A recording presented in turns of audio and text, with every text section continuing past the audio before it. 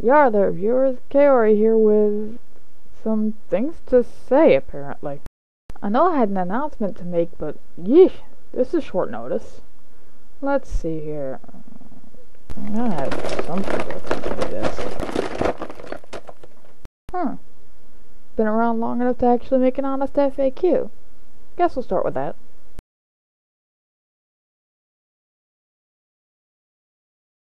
My challenge lock status is in my profile, right above the user comments. Click the link to show the full profile and it's right there.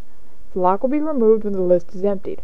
I've been through 4 downtimes already, including this one. I figured you people would know that by now. Oh, yeah, I get this one a lot. Okay. What I do is I have some PC TV software and hardware with a GameCube and GBA player hooked up to it like a normal TV. I just record from the PC TV software and crop out the GBA player border in an editing program.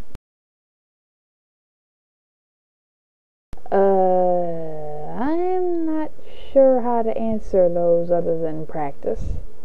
But, of course, that's just not enough for some people.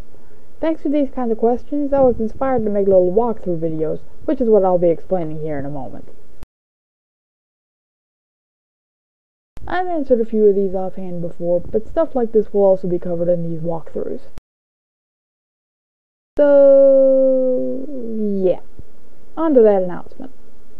As was stated in the third answer, I plan on making little walkthrough videos since I can't really say how I got to my present skill level. I figure it's the next best thing. Now, the videos are mainly intended to walk through Navi battles, but I can take other topics, such as virus busting, program advances, where to find things in the game, etc. Just so long as it's in Battle Network 1, 2, 3 Blue, or 4 Red Sun. The topics of discussion are all going to be provided by the viewers. After all, what good is a guide if it's not covering the information people want or need? I'll be running a poll of sorts after this and the subsequent classroom videos. Just PM me or post in the video comments what you want the next topic to be. Polls will run for a week and majority wins. Easy as that. Now these videos will take a while longer to prepare than challenges, so they won't be coming out as frequently. I'll still be taking challenges in between, of course, but everything will be slowing down once I get a walkthrough production started, so I can get it out there with relative quickness. Well, that should cover it.